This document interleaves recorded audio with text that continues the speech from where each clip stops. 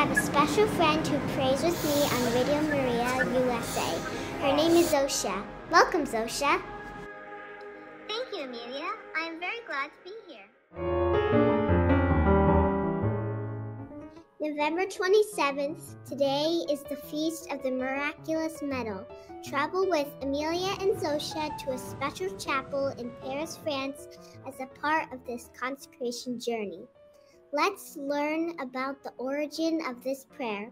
O Mary, conceived without sin, pray for us who have recourse to thee.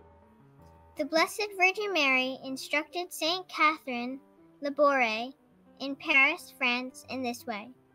Have a medal struck after this model, our Blessed Mother told Sister Catherine Labouré, who is now a saint, on November 27, 1830, when she appeared to her in the Daughters of Charity convent in Paris.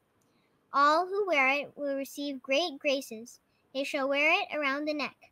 Graces will abound for persons to wear it with confidence.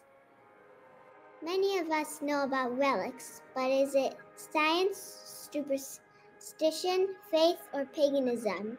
There are 100 examples of saints whose bodies or parts of their bodies are not corrupted.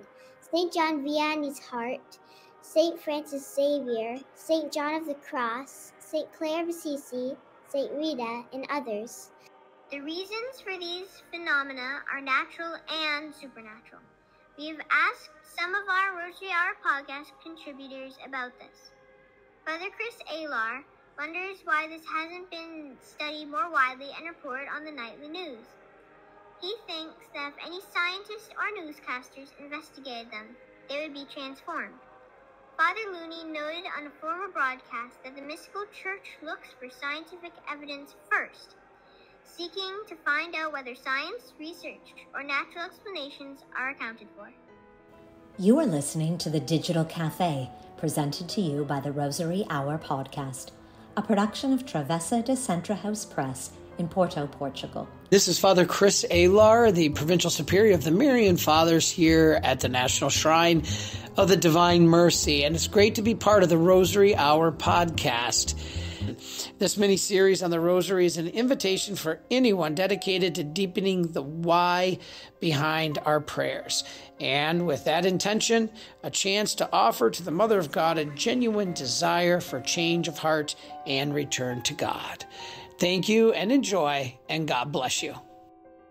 You can subscribe to the Rosary Hour podcast by going to rosaryhourpodcast.substack.com. That's rosaryhourpodcast.substack.com.